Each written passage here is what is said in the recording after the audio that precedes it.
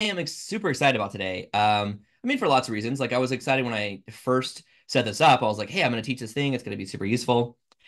Super excited, even more so because over 100 people said yes, including the calendar invite. And I was like, oh, okay, great. So originally this was super impromptu, and it's become a little less impromptu. 100 people RSVPing for the same event will inspire you to clear your morning and do a little extra prep. So I'm excited to share with you a visual model that I've created that basically helps you learn how to earn $10,000 a month through coaching 90 minutes a week. So awesome. Welcome, welcome. Hey, Debbie. Hey, Jake. Good to see you. Hey, Rebecca, Doug. Hey, Sharon. And hey, Natalie. Awesome. More people are coming in. But here's what we're going to do. We're going to keep this tight today. So when I originally planned this, it was literally one canceled meeting. I have a meeting in 59 minutes. And so I am going to give you 59 minutes of absolute pure value focus as much as I can. I'm going to teach you the model that I use to teach you how to earn $10,000 a month, group coaching 90 minutes per week. I'm going to answer as many questions as I can. I'm going to give you as much live coaching as I can, but it's a really tight time frame. And there's a lot of people who have said yes that they're coming. So here's what we're going to do. I'm going to drop a link to my private calendar in the chat. If you already know, you're like, yeah, I want to go deep on this. I want to talk more about this one-on-one. Go ahead and book a call. If you're not sure, that's fine. You can wait and do that later. I opened up some space on my calendar for the rest of this month because I said, look, if you're really committed to this, I want to help you map out your personalized path. And candidly, this is my core business. And so I hope some of you decide that you want to work with me over the next 6 months to achieve this. But even if you don't, I hope today is useful too. So let me go ahead and share my screen. Welcome. Hey, everybody that's still popping in. All right. So last time I did this a week ago, a couple of you were here. It was my 4-year-old decided to FaceTime me every few minutes for about half the call, which was cute at first and then really frustrating because I couldn't figure out how to make it stop ringing. But I figured that out. So I went to the settings and first of all, he's entertained now with a different activity, but I also did go into the settings and make sure that he cannot interrupt our meeting unless he literally just beats down the door of my office. So I think we're good. I love him, but he's not why you're here. That's a different meaning. So here's the goal, right? Earn $10,000 per month, group coaching, 90 minutes a week. And so here's what I'd love to know. For those of you that offer coaching now, actually, just quick poll, let me know in the chat. Do you currently offer, put the number 1 if you do offer one-on-one coaching or one-on-one consulting. Put the number 2 if you currently offer some sort of group coaching offer, even if you also do one-on-one. And the number 0 if you don't have any coaching or consulting offers right now. So either 1, 2, or 0 in the chat. Let's just kind of get a pulse on who's here. Okay, amazing. Thank you. So quite a bit of 1s, a couple 2s. Let's see. All right. Amazing. 1 and 2, 1 and 2, 0. Um,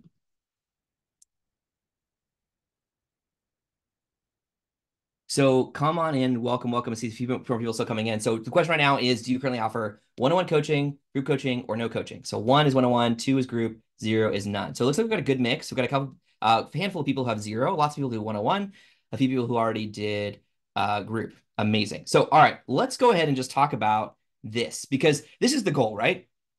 Once you get here, once you're earning $10,000 a month, group coaching 90 minutes a week, then you have a phenomenal business. Now, for most of my clients, this ends up being like the core of your business. You probably also want to do books or membership sites or courses or other types of things that naturally add on to this as your core of your business. But when you have this as the core of your business, it allows you to fund your lifestyle, buy back your time from either one-on-one clients or any sort of job that you might have, which is also, I think of that as a different kind of one-on-one client. And it allows you to buy back your time to do more things. It also allows you to go to work deeply with a handful of people to help them make incredible change in their life, whether you're helping people become healthier, wealthier, or happier. However, that said, this doesn't happen automatically. So there are 3 things that typically keep someone from achieving this goal. And so I just want to tell you what those 3 are real quick. This kind of works out neatly, that it forms a little bit of a triangle. So the first thing here that keeps someone from achieving this goal is they say, man, I don't have a big audience. I have a tiny audience. That could be stopping many of you to say, like, my audience is big enough. I don't have enough leads or enough people who are interested in this thing. Another thing that stops people is scattered selling. And so by that, I mean, it's not exactly clear to someone who's kind of coming into your world, what exactly are you selling? What's the offer? How are you selling it? Do you have a simple way that you bring people into your business? And then the third thing that keeps people stuck is honestly overwhelming ideas. Some people call this the curse of knowledge. You could call this many different things, but it's literally, it's the fact that you know a lot about your field of expertise. And when you think, okay, I'm going to work with somebody over the next 60 or 90 days or 6 months to help them. Oh my gosh, how do I download my 5 or 10 or 20 years of expertise into this one person over a few weeks? It's not going to happen. And so that the overwhelm can keep a lot of people stuck. And so what I would love to know is which one of these is true for you. So we'll go ahead and number these, right? So we'll say tiny audience, scattered selling, overwhelming ideas, or for all of the above. Let me know in the chat real quick which one of these is true for you. I would love to know kind of what's keeping you stuck. So I see quite a few fours. I kind of expected that. I mean, this is what I see as the most common thing keeping people stuck. But a few people who are saying like it's the tiny audience number one that's the keeping them stuck. Overwhelming ideas, quite a few. Thank you, Aisha, for raising your hand on the scattered selling. And then Sharon, 2 and 3. Amazing. Thank you all so much for sharing. I say amazing, not because you or I love where you're at right now, but because I love where you're going. So here's what we're going to do. First of all, we're going to shrink this triangle because we're going to run out of space really quick. Look at that. Okay, so now the question is, what do you do with that, right? Like if that's where we're at right now, is you're either stuck at tiny audience, scattered selling, or overwhelming ideas, which apparently I spelled wrong, which is something that happens often, I find, not in my normal life, but when I'm like live presenting, like it's like math is harder, spelling is harder, everything is harder when you've got a live audience. But regardless, this is the career I've chosen, so I have no one to blame.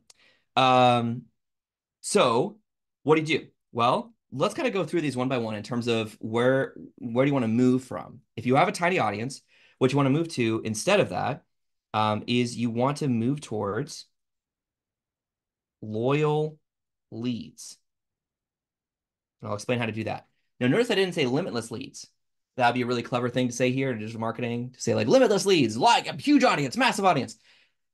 The key thing I want to make here is that the biggest change is actually not necessarily having a huge audience. It's going deep with a few. It's building trust and belief with a handful that want to go with you further. It's the difference between selling like a group coaching program, for example, and selling other products is that you don't need hundreds or thousands of customers to be successful with this. In fact, let me just pause real quick and just break down the math on the $10,000 per month, where that comes from real quick. So there's a lot of ways to get here. But the math that I typically see to be successful that I recommend is that the first time you launch a program, what you do is you invite 5 clients to pay you $2,000. Now, typically that's a 60-day program, right? So 60 or 90 days where you're walking people through a result. And typically what that looks like is you have a 90-minute meeting once a week for that period, whether it's 60 or 90 days. Let's just call it 60 to keep it simple. So that's 8 meetings over 60 days that are 90 minutes long. And you're walking people through the milestones towards a key result that's worth $2,000 to them. So that's the first cohort. And you do that, you get incredible results for people, you get incredible testimonials, you get paid $10,000 to create your material, because we'll talk about in a minute about what you create before the program starts, but most of the material for your program, you're actually going to create while you're group coaching week by week. So that's your first cohort. So then what you do now is that you circle back and you say to the world or to your audience or leads, you say, look, that sold out program that I just ran, I'm opening up again. Now, this part you might not emphasize publicly, but privately, what I'm telling you is now we do a double-double. So this program was sold out before, which is huge authority for you. Even though it's just 5 clients, it was sold out. That was an intentional cap you put on it. And so when that happens, now you go up and you say, okay, we're going to do a double-double. The second time we're going to launch this, we're going to have 10 clients paying $4,000 each. And now you know a lot more from that first group in terms of how did you do that? What did you teach them? What did they learn? What kind of results did they get? And so that's why you're able to charge a premium. Now, there's 100 ways you can break this up, right? So $4,000 is sticker shock. I know for some people, they're like, there's no way I could charge that. Well, first of all, don't worry about that. Remember, you just got to start here and you're going to work up towards that. But there's also, I mean, officially, you don't ever have to go to 4,000. You could just stay at 2,000 indefinitely. But I find that in most industries, if you go deeper in terms of how is this transformation going to dramatically affect and change their life, then you can find a way that's worth 4,000. That might mean that it's $1,000 a month for 4 months, right? That might mean that you break it down so it's a little more bite-sized, easier for someone to latch onto. Regardless, that's cohort number two. So now the third time you launch this program, again, at this point, you've started to build a reputation. You're starting to get clients, happy clients who are willing to refer you other clients. And now all of a sudden you say, you know what? I'm not going to get greedy. I'm going to keep this at 10 people. But what I'm going to do is I'm going to do a slight increase on the price. And this is probably, most people, this is the price you kind of hang out at for a long time with your group coaching program. Is about 5,000 in the US. Of course, if you're in another country, another currency, we got to do some math, but the principles still apply. So now all of a sudden, from that third cohort, you just made $50,000. Well, guess what happens when you add 10 to 40 to 50? That is actually $100,000 from a total of 25 clients. And you could do this in less than a year. Now, I've had clients who've done this exact path in 6 months. I would say for most people, I would recommend that you plan this is going to take you about 9 or 10 months. So hence the idea of like you break that down really quick, that's $10,000 a month. But it doesn't stop there because now all of a sudden you take this $50,000 program and let's just say you decide next year you're going to repeat it and you decide how many times you want to do it. But let's just say you decide that you're going to actually do it 4 times next year. Once every quarter, you're going to open up this program. That means once every 90 days, you need 10 clients. So it's not a huge number. But now all of a sudden, the next year do this, that's $200,000. Now we could go down the math in terms of like future cohorts. What does that lead to? That's not the focus of what we're doing today. But I have clients who've now gone from 0 to 7 figures to earning $1 million from group coaching with this. I would say that's like the extreme. I don't want to promise that to anybody. Like this is not a get rich quick thing. This takes time. That was over like 2.5 years of focus on this one offer. But I have other clients who've gone from straight from 0 to $100,000 in 6 months, or even earned $35,000 in the first 2 months. And all of a sudden you realize like, wow, like this is a really great way to work closely with people that you genuinely get to help them change their lives, make the world a better place. You get impact and income. I stand for both. So that's where the $10,000 a month comes from. So let's go back over here and talk about this. That's why you don't need limitless leads. You need loyal leads. But you also need to reposition away from a tiny audience. Okay, so how do you do that? Well, there's 3 things, 3 key resources that are going to help you achieve this. One of them is a newsletter, and not just any newsletter. You need a newsletter that's structured and designed to create customers for you by helping them believe in what you stand for, joining a movement, and then ultimately becoming clients. I also find it super helpful to have some sort of workshop that we develop that is something you could teach for free, which is a great way. There's so many ways you can use this. You can use this kind of like today to talk to people who might become clients.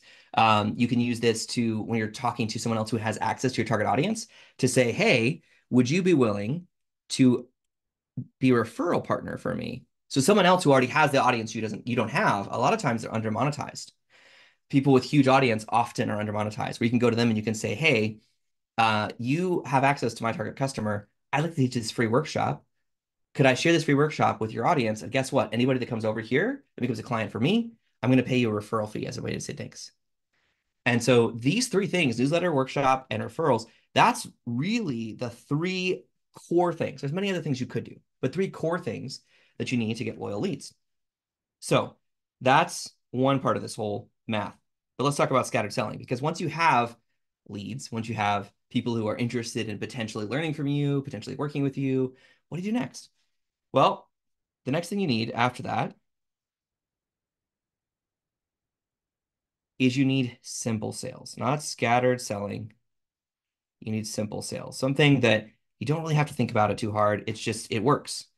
And I don't, I think, tell me in the chat real quick. Would you rather have 1, simple sales, or 2, scattered selling?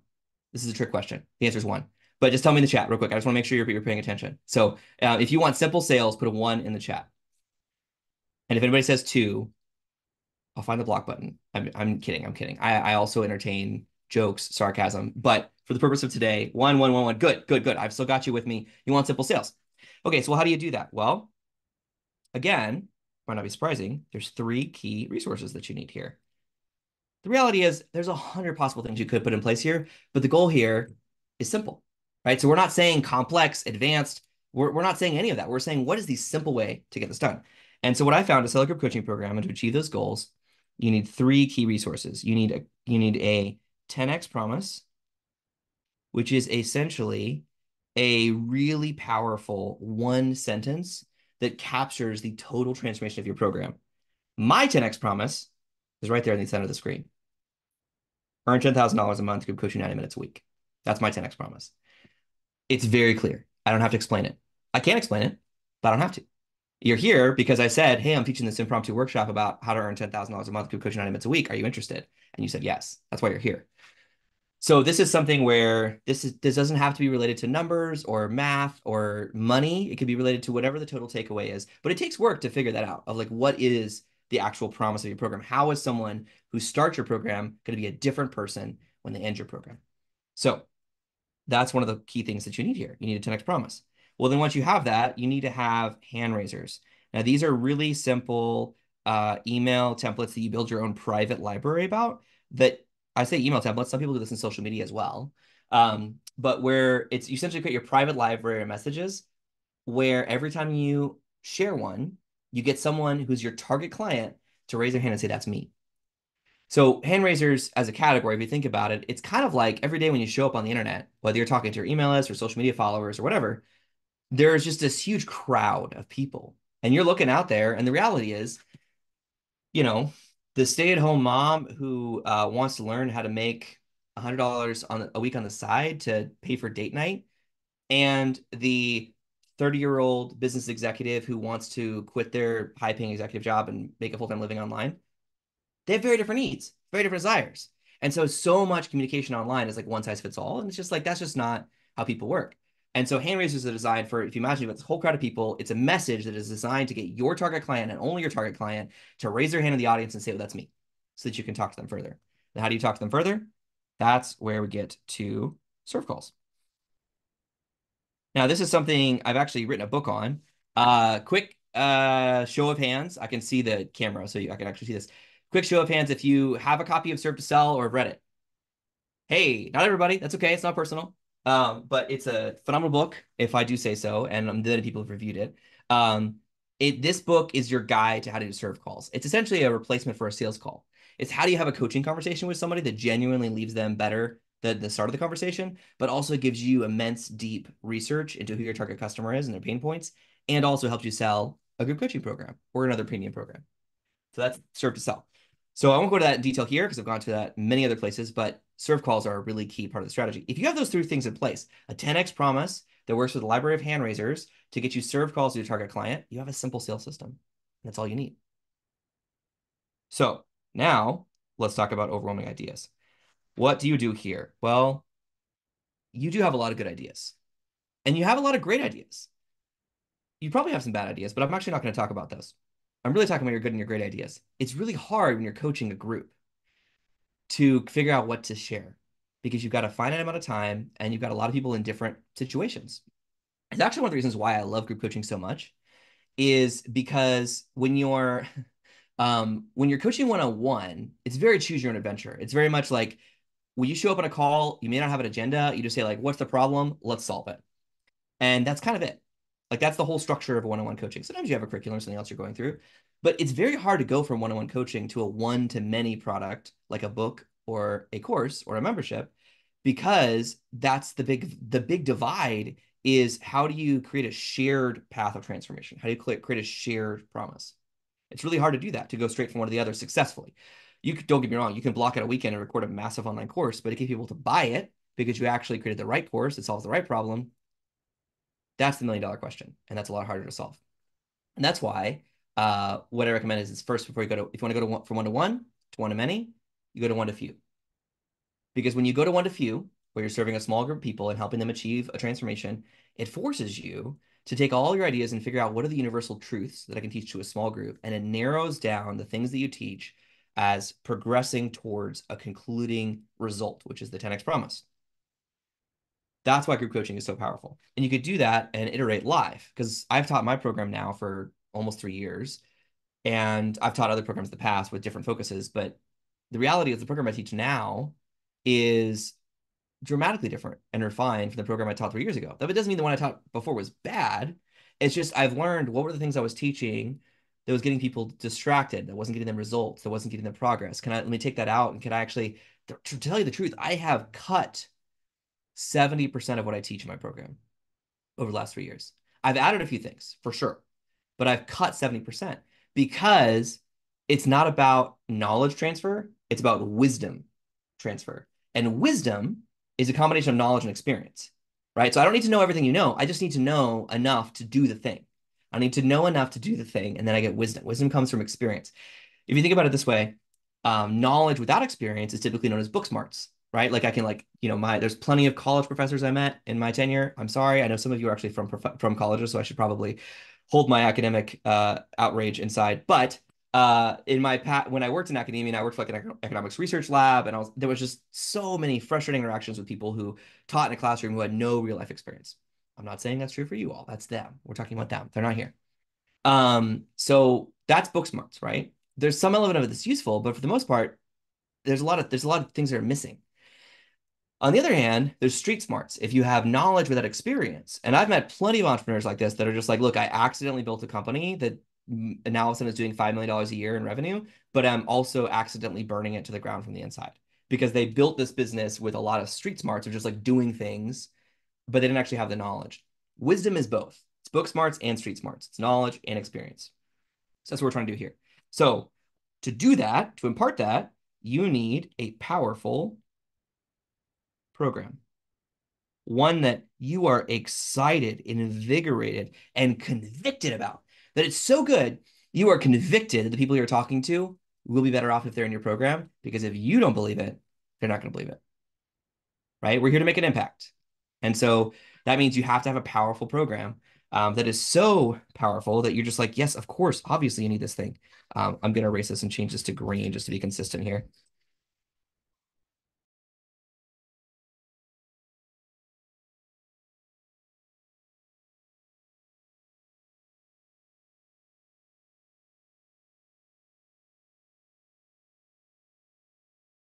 I muted because my 4-year-old did actually break down the wall to my office and my door and run in just now yelling, Fortnite, Fortnite, it's cozy hour. But thankfully my wife was at the door and grabbed him. So we're fine. But it gave me time to change that to green. So look at that. Isn't that beautiful? So let's go ahead and move some of our other stuff out of the way just to kind of separate some of these ideas. All right. By the way, we're almost like completing this model, and then we're going into questions and live coaching. So start thinking now, like, what do you want to know, right? Because obviously this is something that when I'm working with a group, this takes 6 months to go deep in every single one of these things. And so we're not going to go do all of that in the next 37 minutes, but we'll go as far as we can. I have no secrets.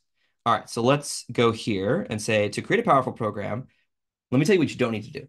You don't need to go create a 100 slide beautifully designed deck that goes through your whole material and then block out a weekend and record the whole thing as a course. You don't need to have custom workbooks for every single week. You don't need any of that. Honestly, most of that becomes useless pretty quickly because you need to be able to have enough of a structure that you can help people, but enough flexibility that you can help people. Because if you have a 8-week program and you're on week 3 and you realize that some people are getting stuck and they're not getting progress, and you're like, well, it's time for week 4. It's tone deaf, you lose people. And so you need a program that can actually move with the group.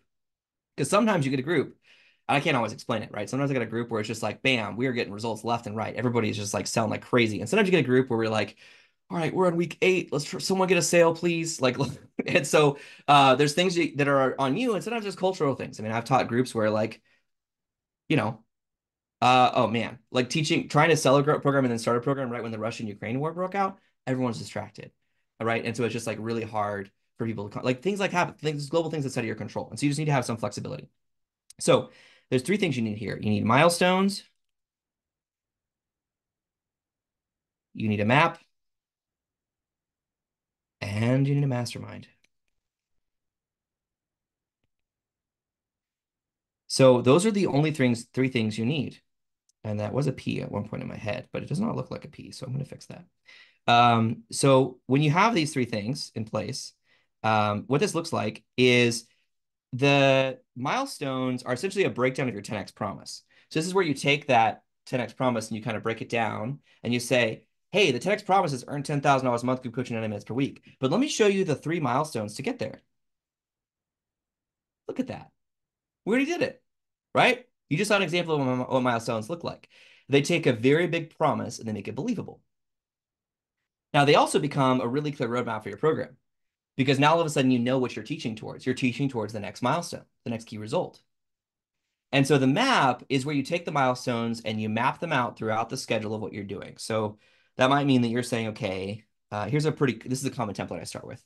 Okay, so we're going to have, let's see, we are going to have 1, 2 through 7. So we're going to have this 8-week program. And what we're going to do is in week 1, it's all about intro is not really the right word for it, but basically it's really all about connection. So this is where you recognize that your group is actually going to be more valuable if the people in the group know you, know what you're all working towards, but it's also where they get to know each other. If you could think about this sort of like we're a group that's climbing up a mountain together, it's like if we just start walking right away and you're like, wait, who's who? Like, what do you know, if one person, for example, is a trained EMT, I want to know that so that when I break my leg on the mountain, then I know who to call for help. And so getting to know a little bit about who else is in the group is really key here. And then I always end every single cohort with that final meeting very focused on total takeaways. Now, what's cool about this is you can kind of reverse engineer. The takeaway is going to be some version of your 10X promise, right? Like, what do you want people to walk away with? And it's like, oh man, for example, for mine, it's going to be something like, hey, well, I want people to have the takeaway where they're talking about some of these resources in blue or some of those results in green, or even better, the gold in the middle, right? I want those are the kind of things that I want to come up during that final takeaway session. So you kind of reverse engineer this, but you end that last session by just getting everybody on a high by saying like, hey, what's your most useful takeaway from this program? And getting everyone to share that. So that kind of writes itself. So then all you have in the middle this is actually where you map your milestones, right? So this is where you would actually go week by week. Okay, what am I going to teach each week to help people get to the next milestone? And that's going to be the core of that. I'll go one level deeper, and then I'll open it up for questions and Q&A. But in that map, what you're going to also have is you're going to have a schedule for each week. And so my go-to template for this is it's 90 minutes, right? I mean, that's kind of part of my whole promise. So what you want here is 15, 15, 30, and 30. So you want 15 minutes of people sharing their wins of the week. This is strategic for lots of reasons. It starts meeting with positivity because no matter what you're teaching, it's uncomfortable to make change. So your job as a teacher, as a coach, is to get people to change their lives, which is uncomfortable. So let's try to make it fun and exciting. So you always start by saying, hey, what's your win of the week?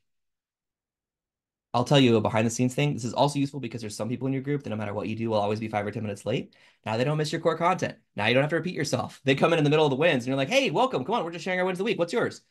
And it's just really seamless.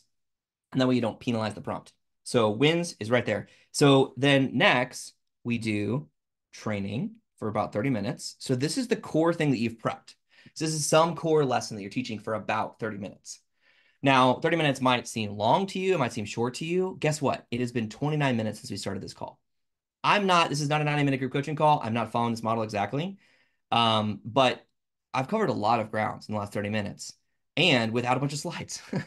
Now you can do slides. Some people love that. And I actually, honestly, some of the things I teach, I do actually use slides. I'm not trying to bash slides as a category. I'm just saying some people feel the need to like super produce everything they do. And a group coaching model, that's not always useful because you want to be able to flex to the people in the group. So 30 minutes of training and then about 30 minutes of coaching. Now, the way I differentiate between training and coaching is training is where you're teaching a universal truth, and coaching is where you're personalizing that to the people in the room. So that depending upon what you're teaching, that might mean you actually having the people, like for example, with your first cohort was just 5, you might have literally every single person take 5 minutes and let's do some live coaching on how to apply what we just did. Or it might mean that during your training, you actually spend 20 minutes teaching something, 10 minutes where you say, okay, I'm gonna put a timer on the screen. I want you to go ahead and create your draft right now on the call. And then you get to 30 minutes of, okay, share what you came up with. Let me give you feedback. And so this is a flexible model. It's super useful because then people get to learn something, they get to do something. Your goal is to minimize homework. There's going to be homework. I like to actually call it extra credit but I try to keep my program so that if you just come to the 9-minute training every week, you're making progress. If you just come to the 9-minute training every week, you're following that map to the milestones.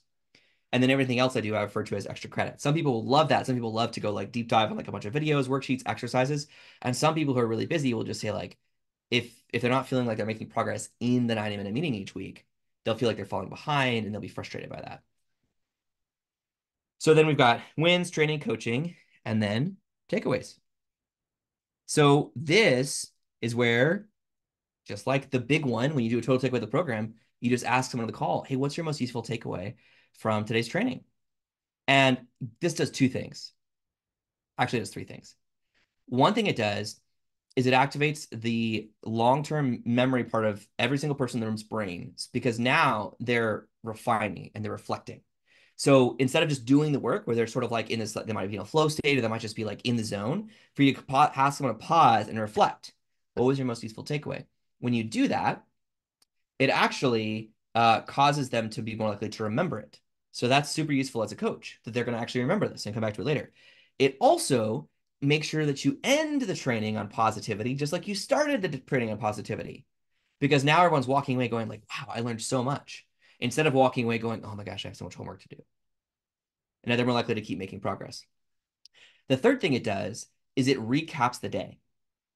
So instead of you saying, let me tell you what I taught you and kind of recapping everything you taught, your clients do it for you because they list all the takeaways.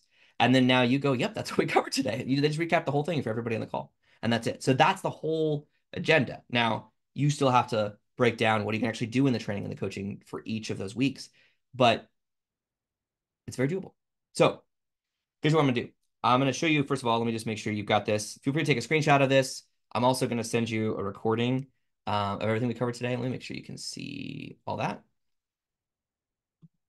Yes, you can see the whole thing. Okay, feel free to take a screenshot if you'd like. And I'm also going to send you the recording of today. And then what I want to do is before we get into questions, I want to just pause and ask, what's your most useful takeaway from today's coaching so far? If you would, share that in the chat. I would love to know. So come on, share it. Love to hear it. I'm just catching up with the chat too. I see that there's some great insights here. Sharon says, like your frameworks. Thank you. Debbie says the map. Yes, amazing. Yeah, Sarah said the things don't have to be as complicated as I fear they might be. Yes, that's so much of this. And that's your job for your clients too, by the way, is to take something that you know a mass amount about and to kind of narrow it down and make it simple and bite-sized. Kristen says, I don't need hundreds or thousands of customers. Love that. So true. Gil said, distilling down to a meaningful 10x promise. I'm working through that now. Awesome. Dan Yal says, Daniela? I'm curious how you pronounce that. I want to say like Danielle or something like that. But she says, love the powerful program structure. Map is great, doable. Awesome. Stephanie says, I love the idea of not needing to prepare everything beforehand. I feel like this removes a major obstacle to getting started. Yes. Monica says, the milestone maps helps break it down. Amazing. Susan said, love this format for group coaching. It opens ways to the stumbling blocks that I have faced. I'm so glad to hear that. Y'all, there are so many useful takeaways. Thank you for sharing these. I love that.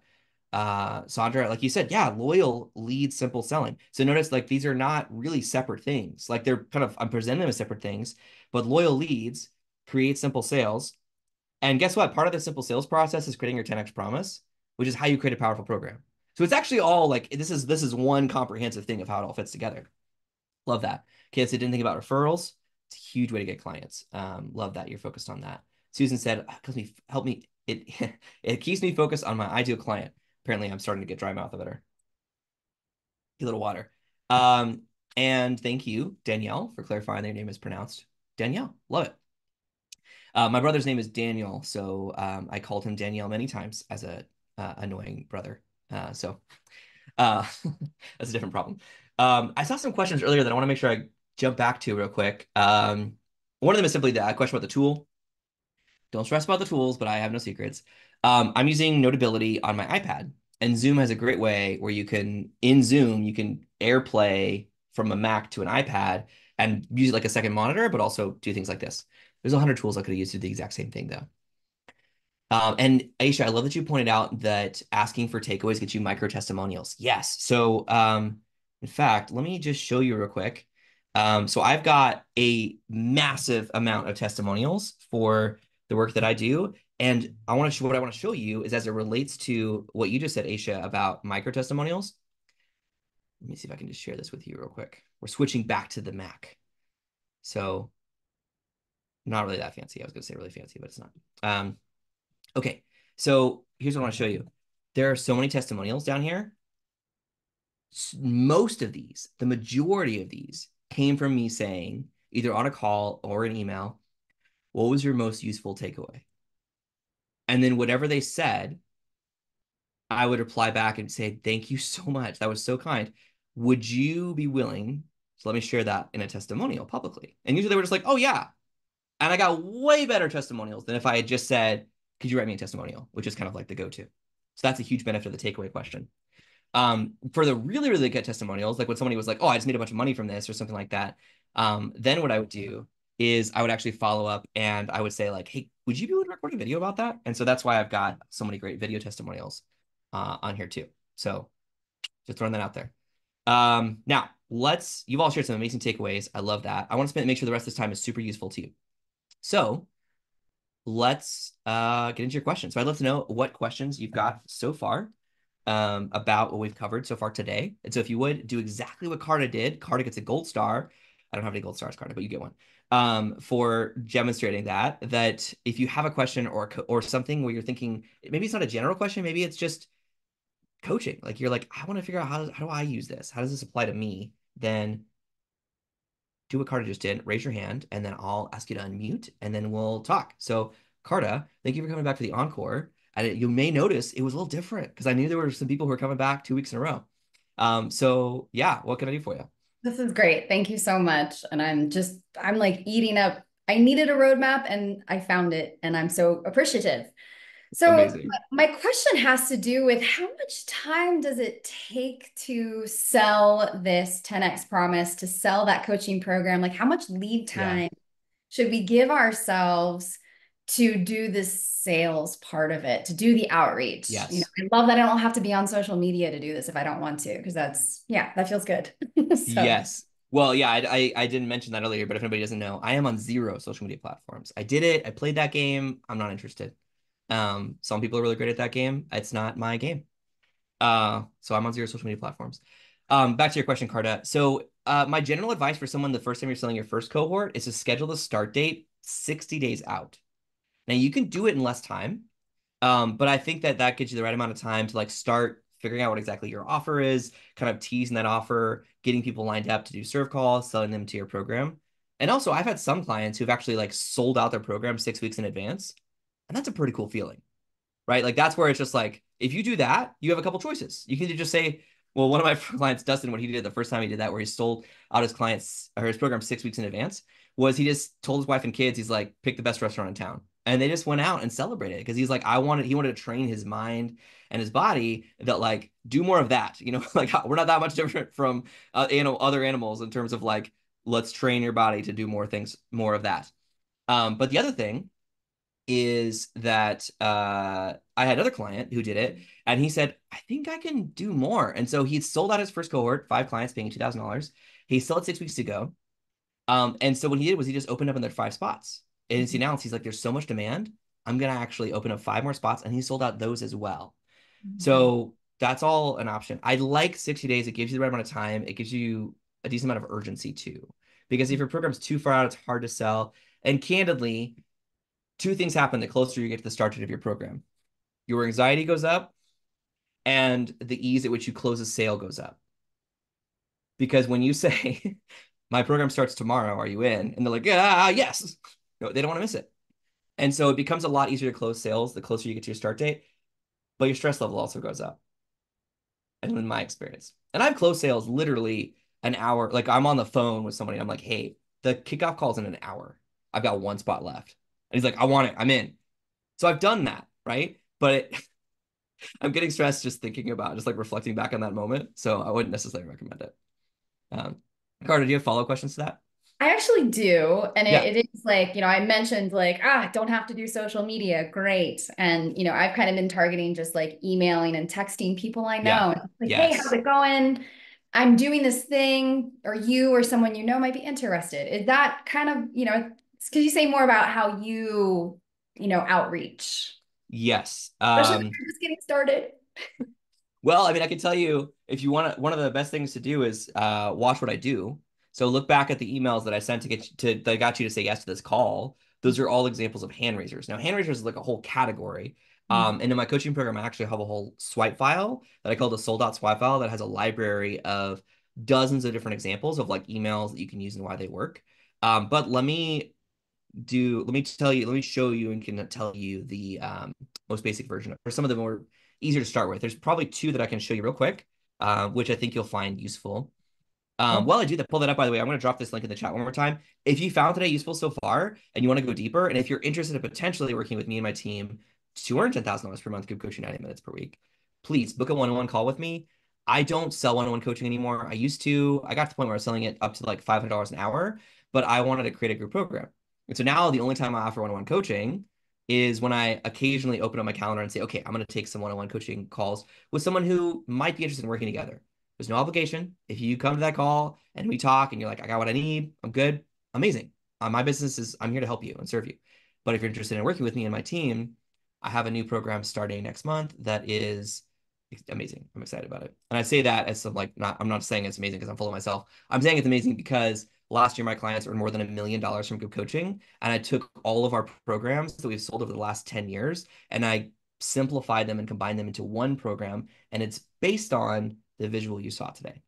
So now that I've said that, and many of you I'm sure are going to book those calls while there's still space in my calendar, then let me go ahead and pull up the sold out swipe file, and I want to show you a couple examples of what these hand raisers look like to get people to say yes. So my favorite to start with is called the Wanna 10x hand raiser. It's super simple as long as you have a 10x promise, right? You do actually have to come up with a 10x promise, and that takes work and effort. Um, but the 10x promise, the simplest version of that is basically like, get result without roadblock. Think of that as like a fill in the blank. I'm gonna just put that in the chat real quick. Actually, Annette, if you could type that in the chat. Annette is here. She's my co-host. I didn't introduce her earlier, but she is my partner in crime in a lot of this stuff. So get result without roadblock is kind of the general idea. And my 10x promise is molded over time. So here's what this email looks like. And I said this to my email list. Hey, would you be interested in working with me to 10x promise? At the time, it was create a new flagship product and sell it to make $10,000 in 90 days. It's an older version of my promise. So Dustin, as this example, is already a client, so I think hence the 17 question exclamation points. But this is a great example of an email that's the very simplest version of a hand raiser. Is this is something that you could say it's very direct, right? So it's very much like, do you want to work with me to do this thing? But when you do this, those yeses, the next question from there is just like amazing. Like, let's talk about it. You don't just send them to a sales page. You find out some more information about them, make sure you think they're a good fit, invite them for a free coaching call. And then serve to sell is your exact framework on how to run that call, the serve call itself. Um, so that's one example of a hand raiser. Another example, which is less direct and on the nose and more flexible, but also super useful, is called the Who Do You Know hand raiser. It is in here somewhere. I'm just gonna search for it.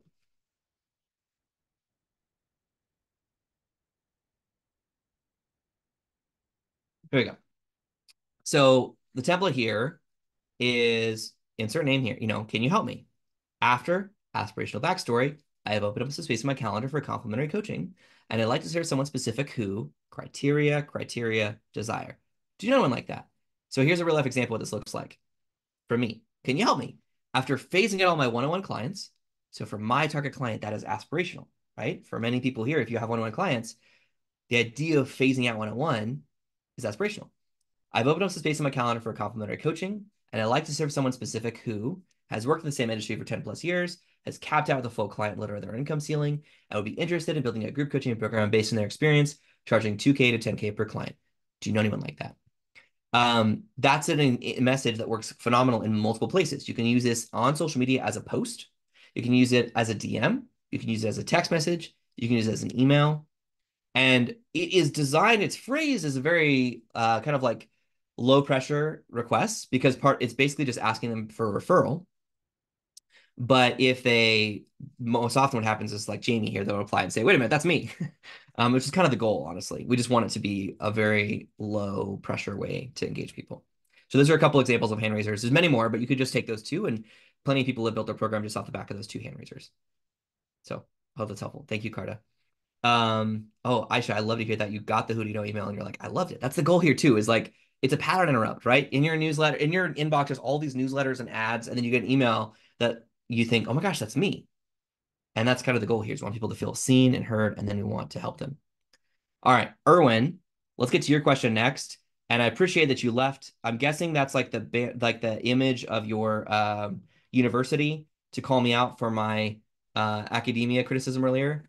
Is that what that is? It should have been, but it's not. Okay. Because I Yeah. kind of agree with you. Yeah. Okay. Yeah. So what's your question? What can I do for you? I was asking to get referrals. Are we looking for people who are in complementary businesses, service or Yeah. product businesses? Yeah. So there's two different types of referrals. I say that there's probably three types, but I'm going to tell you about two types. Like how it works with most of these things in life. It's like there's probably three types of everything. I'm going to tell you two. Um,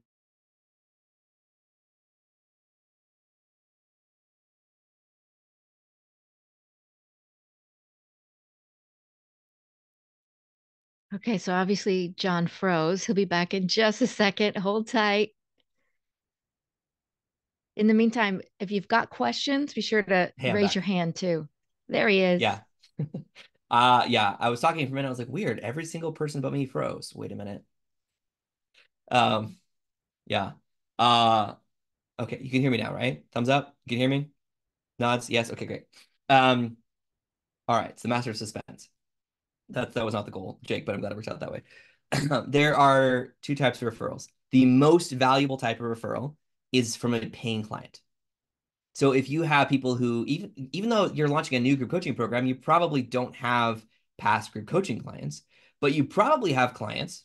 I say probably. You might have clients for something else. Are there people who have bought a course from you before, who have bought one-on-one coaching or consulting from you before, who have bought anything else from you before, who may be willing to become a referral partner for you? Those are the best, highest quality referrals because they've already invested with you and they've already had a return on that investment of some kind in terms of just the change in their life, and they trust you, and they're honestly, even if they're only sending like not like a massive, they don't have to have a massive podcast or email list. Even if they're just saying, oh, I know two people who actually might benefit from you. Let me send a personal intro. That's immensely valuable. So that's the best valuable. However, the probably the easier one to get, even if it's a lower quality referral, are people in complementary businesses or industries. So, I mean, be creative about this, right? So, for example, Erwin, what do you sell? What do you offer? Let's use a real life example instead of a fake one. Do you know what even if you don't have your 10x promise yet, do you know roughly what transformation you want to help people with? Yeah, I'm trying to help people find the love that they want, and that's actually my Okay. title. In Love, like love in your a mom. marriage or like a relationship? Relationship and marriage. Okay, great. Yeah. Okay, so the obvious place to go that you should not go to are podcasts about marriage. Um, because every single other guest is also selling the same thing. Every author, every coach on the podcast is selling how to how to get happiness. And so you get lost in the sea of it. I'm not saying you should like if you get invited to be on a top marriage podcast. My friend Tony DeLorenzo actually has the top marriage podcast. It's called like One Extraordinary Marriage. If you were to be a guest on there, amazing. But I would not pursue that. Instead, what I would do is I would look for things that are complementary and related, but that might be surprising. For example, what if there's a podcast? This is kind of the first one that comes to mind. What if there's a divorce podcast? Right? So the one that's very focused on like how do you actually know you're ready for divorce? How do you file a divorce? How do you recover from divorce? Well, now all of a sudden that's like one step removed. You come in as a guest and you say, okay, if you've been divorced and now you're ready to get back out there, here's what you should be thinking about. Like here's how your situation is different.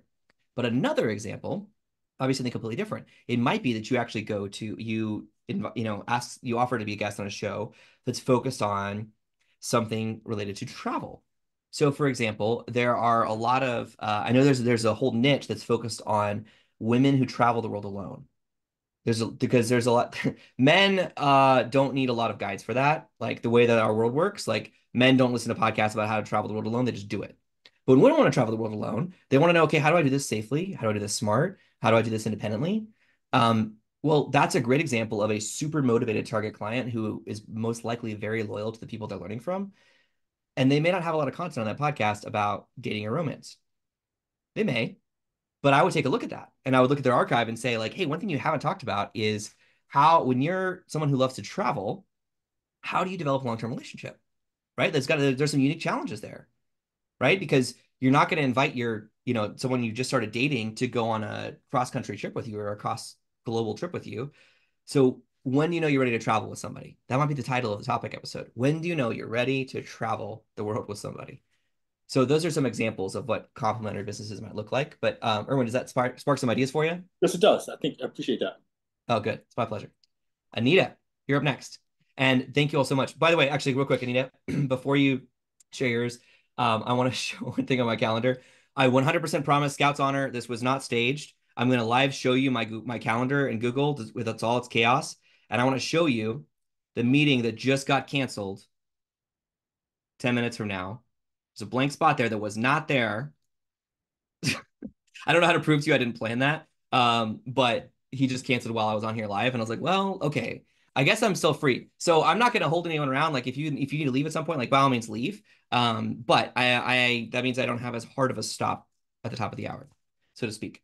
So all that to say, yeah, Carter's like, the universe works in mysterious ways. Yes. When I saw that happen in my head, I was like, oh, that's cool. I can stay on longer. Okay. How do I convince people this wasn't just a marketing gimmick? I don't know. You're just going to have to trust me. But Anita, you're up next. At what stage and point do you need a website for this thing? Do you need a website to do coaching and stuff? And when will you develop a website for that? You do not need a website for a group coaching program. What you need is some sort of credibility proof, but that doesn't have to be a website. It could be a social media profile. It could be just like your general, it doesn't even have to be a website for this program. It could be that you actually have a one-page website that's just a bio about you. You could have a blog. So I had a client who I started working with last year who did all the things he thought you were supposed to do. So he created a website for his group coaching program. He created an application form. You fill out the application form. You went into an automated email funnel, and it got you to like watch a webinar, pay a deposit, all this complicated stuff that if you've spent any time in this space, you probably heard you're supposed to do all these things. It wasn't working. He spent a bunch of money on ads. He has a huge email list. No, most people don't. He has 50,000 email subscribers, and he got one sale in 9 months. So step one, we started working together. As I said, delete everything. Just delete it. I said, send one email to your list that says, hey, would you be interested in working with me, Sean Blanc, to run your full-time business working part-time hours? He got dozens of replies. He sent a follow-up saying, tell me more about your situation. Figured out which one of those he thought was the people that he could help the most, invited them on a serve call, and sold out his program. And then he sold it out again and again and again. And he's getting ready to launch his program for the 4th time, but it's been sold out 3 times in a row. And every time he raises the number of people in the program or the price.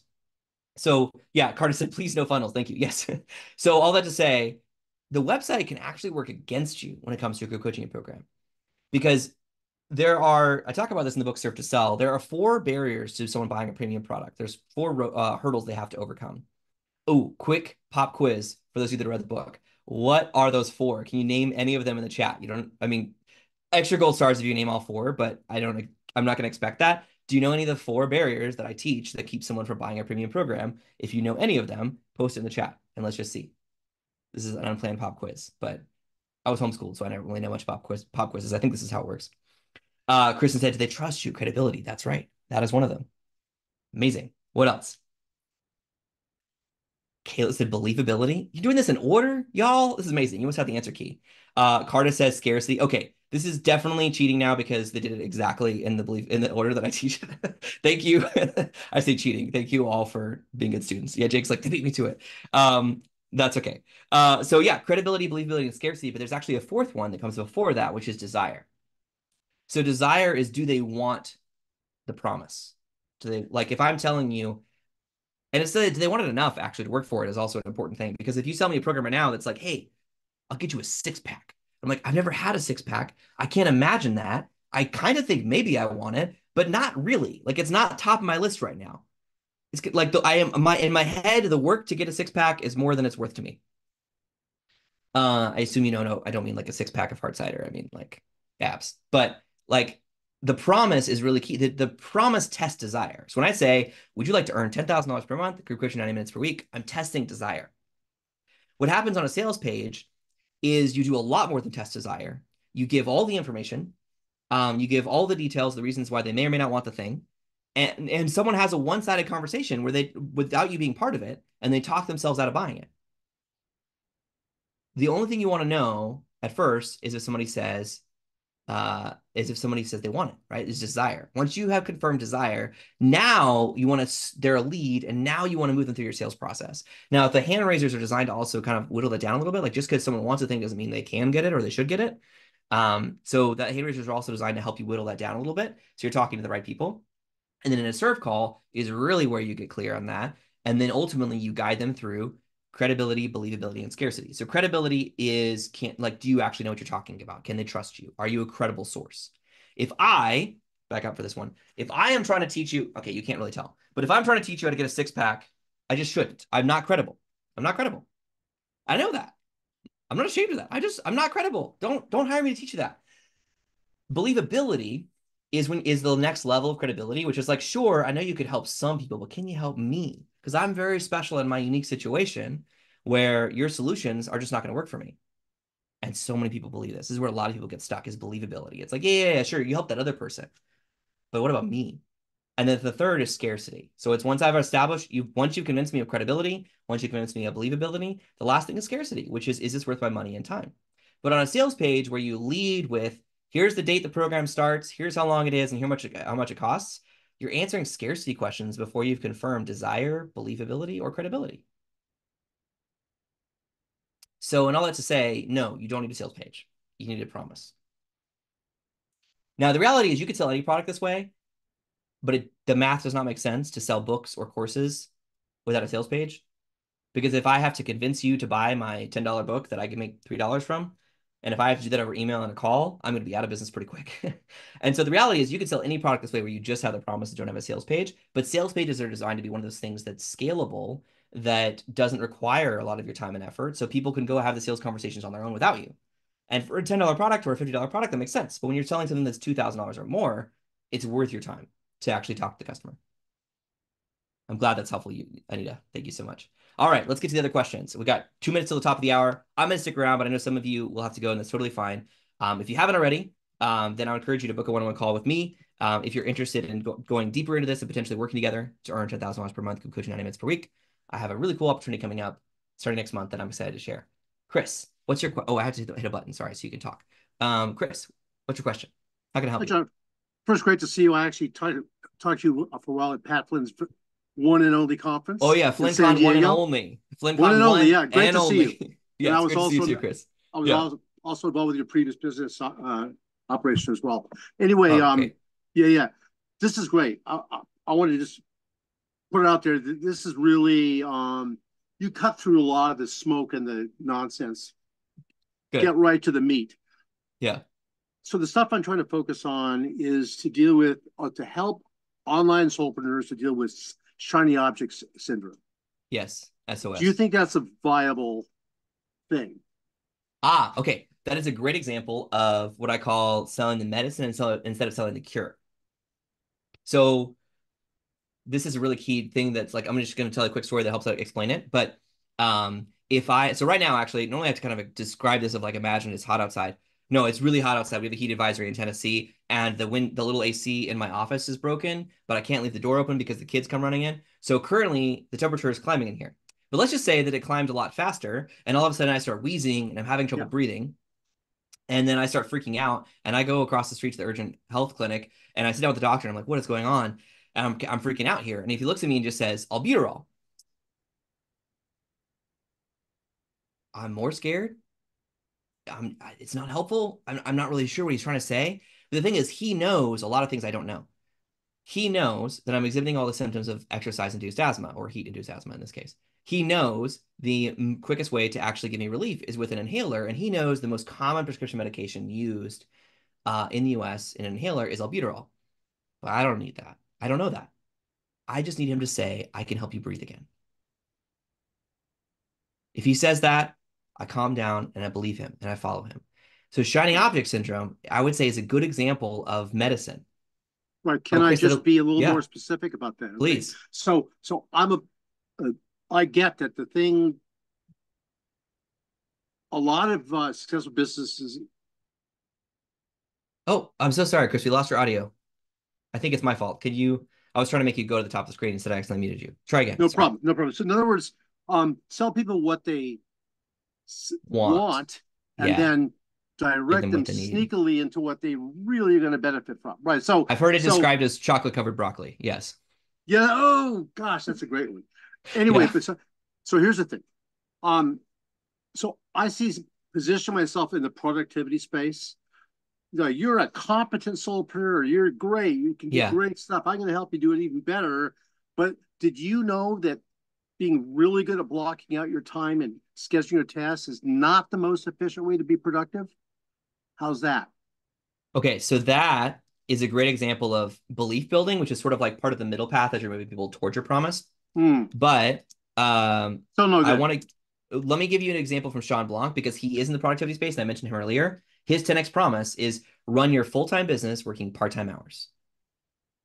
So he just kind of took all the guesswork out of it. They're like, yes, what he's doing is he's teaching goal setting, he's teaching visioneering, he's teaching project management. Right. And plus that's a wider scope framework that leaves a lot of room for multiple product offerings and multiple value propositions, right? But it has assumptions built into it. You have a full-time business. You want to work less. Yes. Right? So those are implied. Run your full-time business working part-time hours. But he knows that. His target client are full-time agency owners who are overworked and exhausted. And so he can come in, he can implement a few different productivity things, and all of a sudden they're like, wow, I'm running my full-time business working part-time hours. So that's that 10X promise that, like, once you say it, you're like, well, that sounds simple. Okay, yeah, it took a long time to come up with that phrase, a lot of hard work. But that's a good example, Chris. I would just encourage you to take that as inspiration to look at, like, what is your sort of like, think of this as like, some people say that, like, the 5 whys, sort of like basically saying, like, usually like, sure, don't use a to-do list. Why? And then just follow that further until you figure out, like, what does it really matter? And this is where it also helps you narrow down your target client. Right.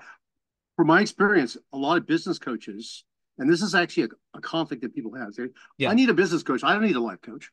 But let's face it, coaching for business often translates down to the personal level. But you can't say that up front as a business coach, right? Exactly. Well, for me, businesses, I'll take it even further. And Sharon, you're up next, about to get to you. I'll take it even further and just say, for me, business is theology.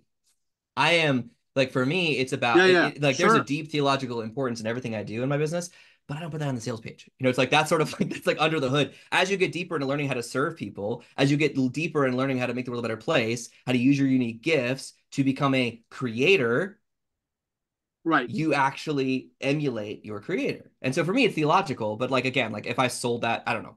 If I put that on the sales page, I'm not sure that would help. So that's more so much. That's the broccoli. Yeah, you got it, Chris. And I will definitely try to schedule a slot. Please do. Grab it before they're gone. Okay. Sharon, you're up next. Oh, thanks, John. I have a question. You alluded to newsletter. So for those of us that have had blogs, podcasts, and things like that, what makes it, and I know you can just maybe give me a couple of tips. What makes an effective newsletter compared to an ineffective newsletter? I'm a little bit confused about that. Oh man, we could go tactical, or we could go. Let me start with a couple just big picture ideas here. So the goal of your newsletter is to nurture your target client, to build trust with them, to create loyalty. And so I heard somebody mentioned this to me the other day. Actually, now I don't know who. No, it was Beth. I taught a guest workshop for StoryBrand for Donna Miller's group on Friday. And Beth, the host, she mentioned, she was like, everybody, John's newsletter is like Christmas gifts in your inbox twice a week. And I'm like, I didn't say that. She said that. That's a pretty good standard, I would say. I treat the newsletter like a product. So a lot of people treat the newsletter like a marketing brochure, where they're like, you see it and you're like, oh, that's cool, that's pretty, but it doesn't give you anything.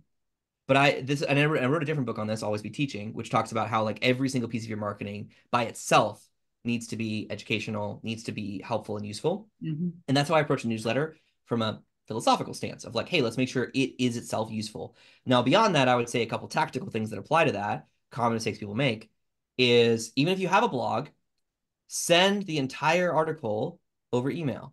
Because your goal is you're delivering value to people where they're at. You're not telling them, come sit on my porch and read my article. You're saying, I know you're in your inbox every day. I'm going to give you value right then and there. Mm. I'm going to have you open the email. The subject line is designed to get you to open the email, but then you're just going to scroll through to get to the end of the email because it's so good. Because it's not saying, I wrote a new blog post, click here to go read it elsewhere. It's like, no, it's all the value is right there. Okay. That's a really key tactical thing. And that's something that's shifted because once upon a time, blogs mattered more, like the website that your newsletter is on. But the reality is websites just don't matter like they used to. It's more important for you to have a direct connection with your target audience and to be able to say, like, I'm delivering this value to you. It's coming to you. Okay. We could get into way more weeds, but what do you think about that? Yeah. If you're sending a weekly, like I send a weekly email, yeah, and I include content that, like I'd like to do marketing tips and things like that. So I'm thinking in my head, you've got some really fancy formalized template maybe, or yeah, okay. So what the content of each email and the structure, I do have some templates, but that's going to very much depend upon your style in general and your right. But let me just say this. The core of each newsletter is that it needs to either introduce or reinforce a belief. Okay. There's a book on this that's pretty good that's called Simple Marketing for Smart People that goes in that in more detail, but I'll just tell you the Reader's Digest version, which is essentially that marketing in today's world is about a series. Yeah, thank you. Annette's got the actual book up for demonstration. Thank you, Vanna White. And so the Simple Marketing for Smart People breaks it down with a series of questions for you. But the core idea is that basically there's a lot of beliefs. What are the list of the beliefs that someone has to believe before they become your target client? Okay. And if you can make a list of that, and Tiago Forte, one of the co-authors of that book, he has a Google Doc with 100 beliefs in it. And so he does not create a social media post, a podcast episode, or a newsletter without first saying which belief or beliefs are we either teaching or introducing. Let me give an example. One of the beliefs that I've mentioned a few times today is that if you want to build a business, if you want to go from one to one to many, you need to start with one to few. Mm-hmm. That's a belief. Now, there's a lot of ways I could write so many different articles about that. I could give examples, testimonials, case studies around that one belief. But I think that every newsletter should either introduce or reinforce a belief. Okay. Okay. So I need to get on your newsletter. How do I do that? Yeah. Okay. Well, that's well, if you book a call with me, then you're automatically going to get subscribed. But you can always also go to sellyoursmarts.co. I'll drop that link in it. Well, that's not a clickable version of that. Oh, I know that. Yeah. But yeah, that's I think you're on the Sell Your Smarts newsletter, aren't you, Sharon? No, I get like I got this email, but I don't think so. Okay. Well, double check. I'm not getting all your emails for sure. Well, we'll figure that out. Thank you. And Carta, yeah, and Carta made a call out to you. You do get a free Sell Your Smarts crash course when you sign up. That's a daily email for a week that a lot of people give me a lot of great testimonials. I don't just do it for the words of praise. I want it to be like genuinely useful to you. But I want people to go through the free crash course and go like, oh my gosh, this was like, I could have paid for that. And then they're more likely to stay engaged with my newsletter over time. All right, Monica. Hello. You're up next. I just clicked a little button. You got to click that to unmute. There we go. Sorry about that. Hey, how's it going? Thank you very much for this session. It was really helpful as always. I'm so glad. But my question is, if you're doing your first $2,000, how do you build the credibility and the believability if you aren't necessarily there yet? Like you don't have the testimonials, you don't have that yet. Well, my favorite success story to start with is your own. So depending on what you're teaching, it does need to be something that you have demonstrated experience with.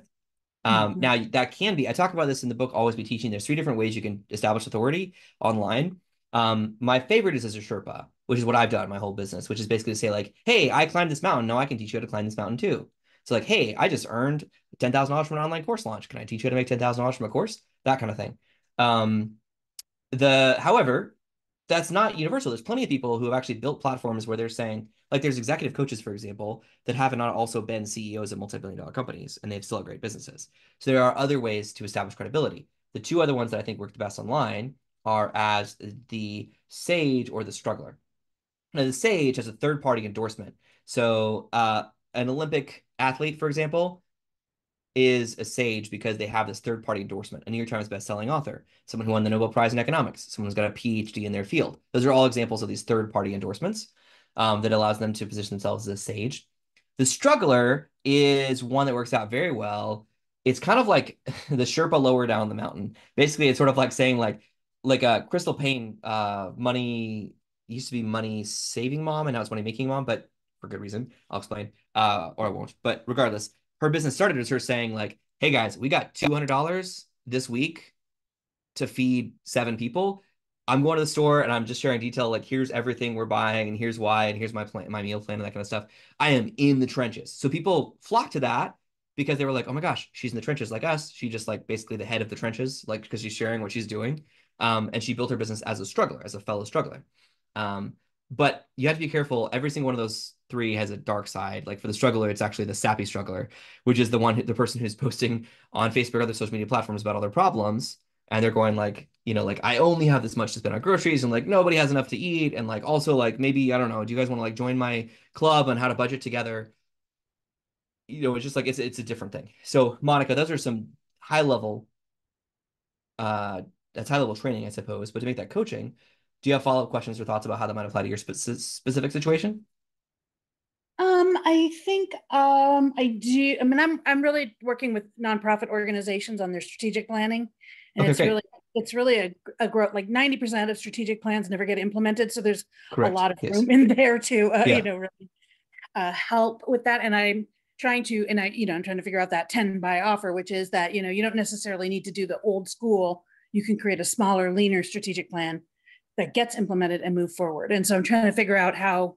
I've done that a little bit, but Yeah. and I have related testimonials, but not specific to that because it's a new thing. It's a new product. Yeah. Okay. So that's great. So just to use that as an example, I'm trying to think. I know, Annette, do you remember? I know we've had someone else who's had a program for nonprofits. Do you remember who off the top of your head that was kind of ancillary or similar to Monica's, but I can't remember the details? Do you know what I'm talking about? It's okay if you don't. I'm blanking on that. Okay.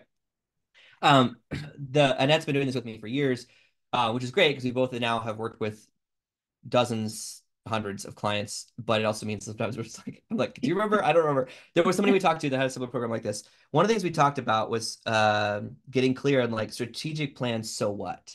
Like what, like, is there, because there's a lot of different types of strategic plans that a nonprofit might have. There's some element that's typically, depending upon what the actual, sorry, I paused because someone entered the waiting room, and I think their name's Al, but it just looks like AI entered the waiting room, and I was like, oh no, AI has entered the waiting room. What's going to happen next? Sorry, I'm going to come back real quick. A little dystopian, but as long as we keep them in the waiting room, we're fine. Lost my train of thought. Oh yes, under the strategic plan, like what type of impact? It could be engage your volunteers. It could be raise more money. It could be like what is the key result? And there's a lot of, and nonprofits is too broad, right? Nonprofits. Right. My first job out of college was actually working full time for a nonprofit and fundraising. So I understand that like under the nonprofit umbrella, you have like educational nonprofits, religious nonprofits, public benefit. Like there's just, I would encourage you to like just like get a little more specific. Economic development and culture and humanities. Okay. Like museum consortia or arts consortia. Great. Yeah.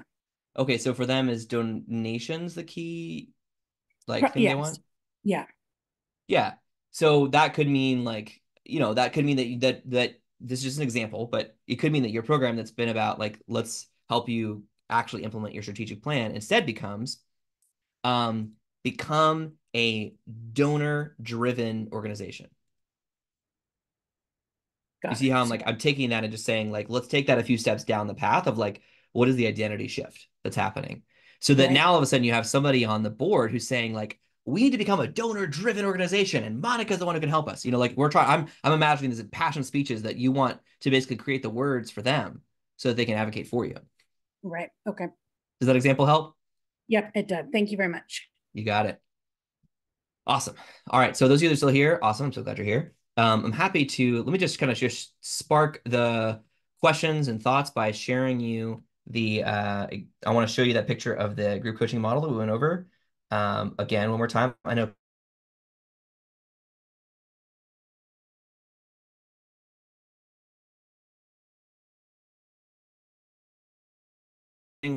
of this call in terms of how to earn $2,000 a month, group coaching 90 minutes a week. This is a high level, of course. If you want to go deeper on this, then please book a one-on-one call with me, and I would love to talk about this with you. I geek out about this, of like just kind of fell in love with this way to get income and impact for you and make the world a better place. In the meantime, what questions does this spark for you? Right? So if you have a question, or if you want to talk through live, here's a group, how do we apply a piece of this to what you're doing to help you get what you need to get started, please use the raise your hand emoji icon right here inside of Zoom, and I would love to help you out. So what questions do you have?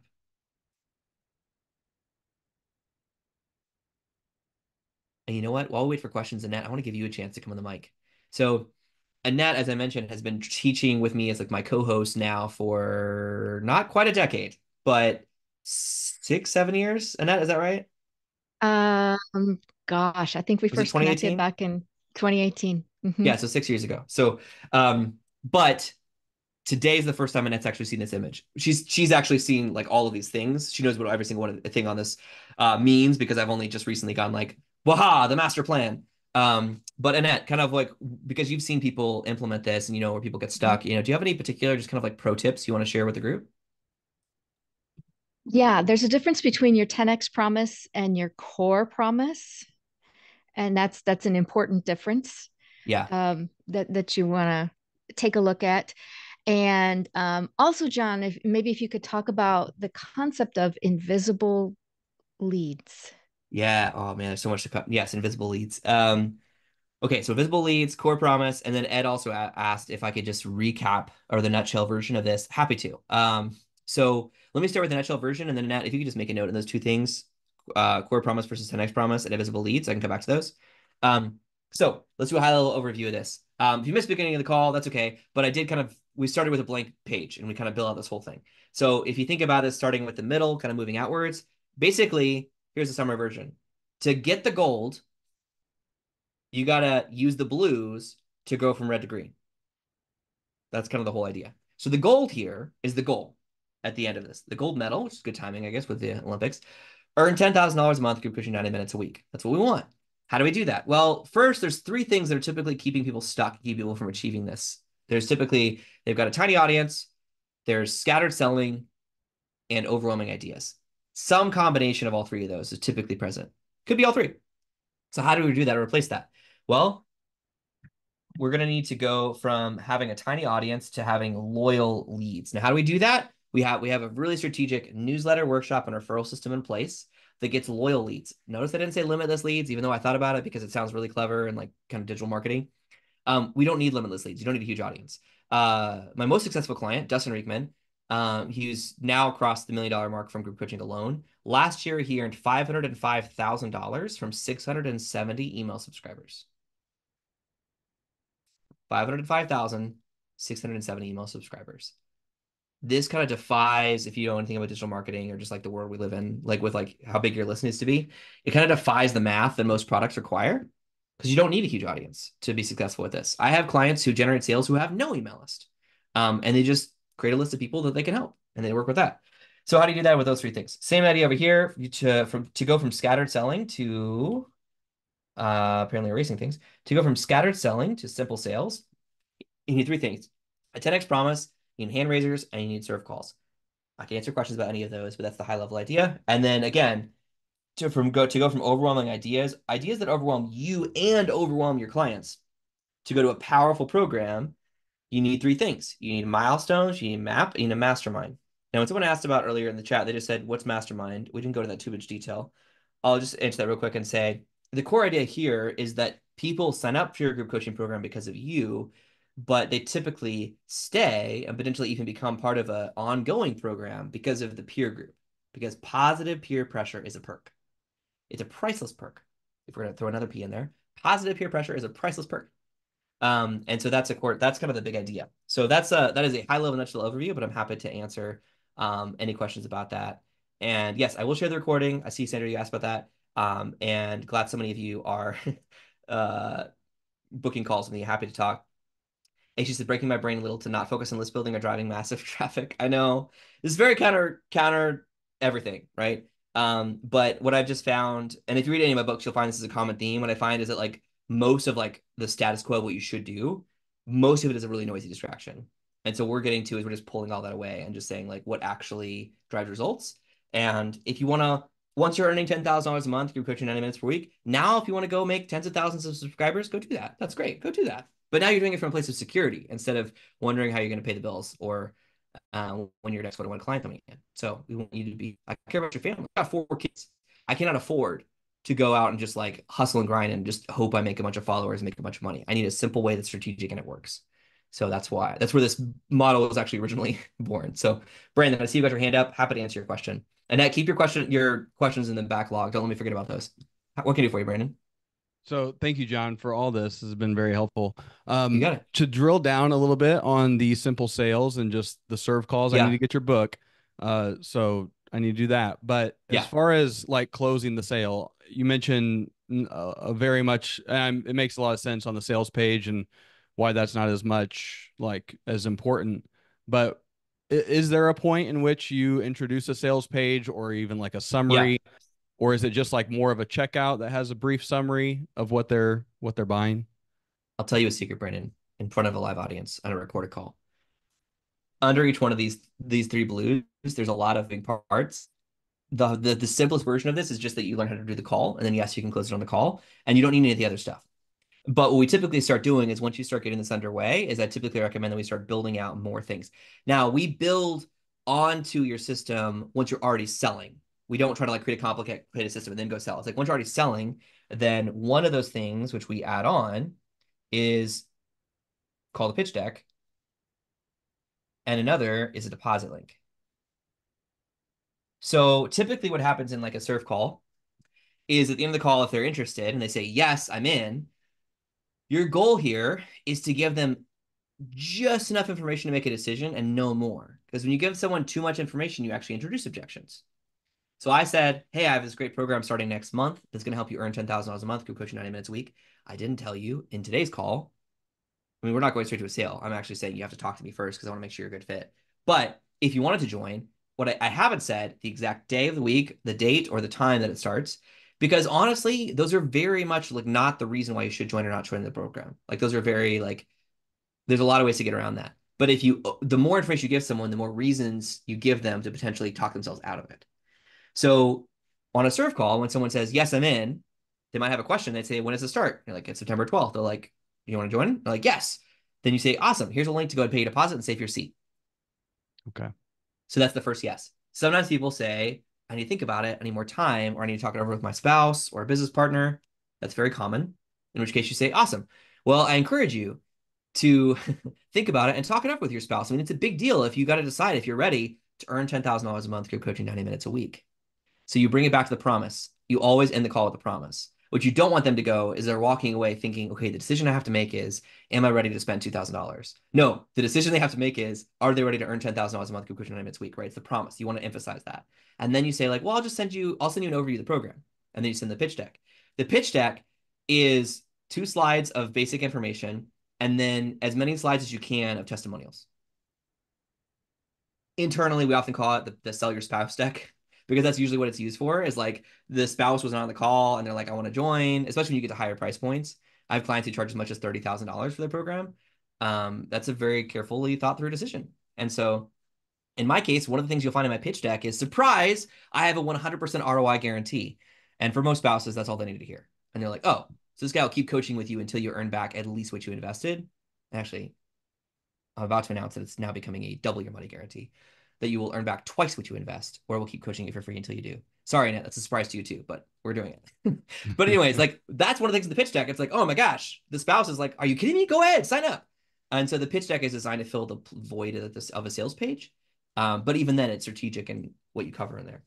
So every single one of these things has like another level of depth into it, but for not to overwhelm the whole screen with detail here, because obviously it's a pretty high level overview today.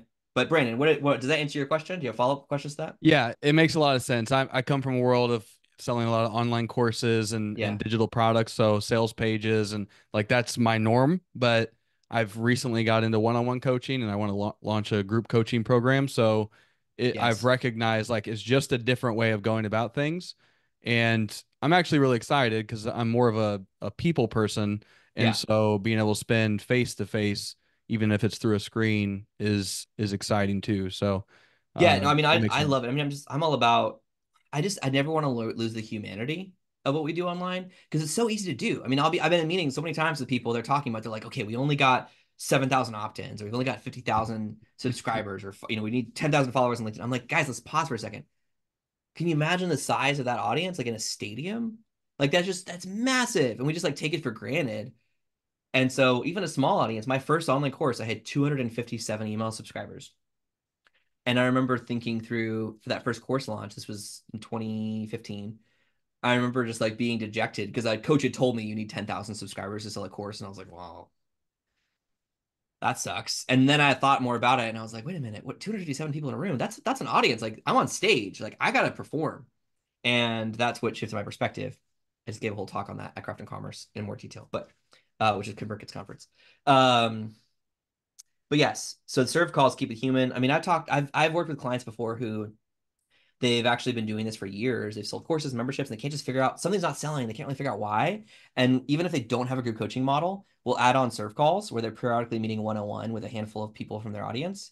And it's designed to be just like such a point of connection that it humanizes your entire audience. So pardon me, I believe one of the reasons why my newsletter is so good, and people regularly tell me that it's one of their 1 or 2 favorite newsletters that they've ever subscribed to. I think honestly, it's because I regularly spend time on serve calls. So I know many of my subscribers by name. And so when I'm responding to Susan and she's like, thank you for making me feel like a human. And I'm like, you got it, Susan. I'm happy to do that for you. It's also because like we've met in person, like we've talked on calls. And so it's like, there's a real human connection there. So I think social media steals a lot of that humanity from us.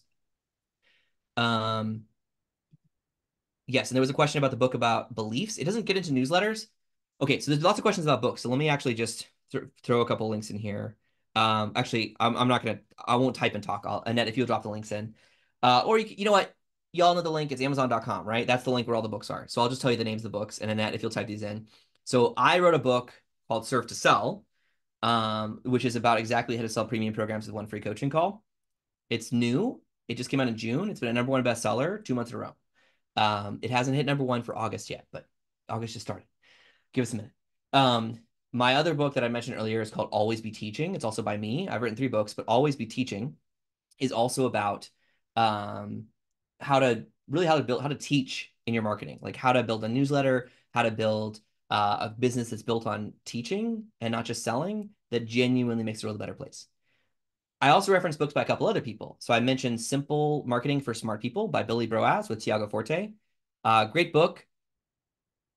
I'll tell you this as a disclaimer. It's about 2 or 3 times as long as it needs to be. A lot of business books are that way, right? Like you read it and you're like there's a really, really good core idea, and then they keep talking.